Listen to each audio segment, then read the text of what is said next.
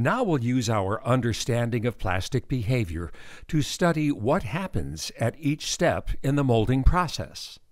First, the effects of heating the plastic in the barrel.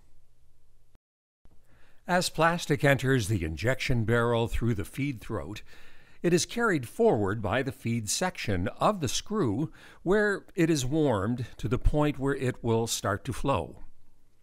The transition section of the screw continues this heating until all of the pellets of plastic are molten. The metering section of the screw finishes the melting process by mixing the plastic to produce a uniform temperature and mix of additives. As this takes place, the injection screw is pushed back in the barrel as it accumulates the next shot of material ahead of it. This means that barrel temperature zones do not physically match the location of the zones of the screw.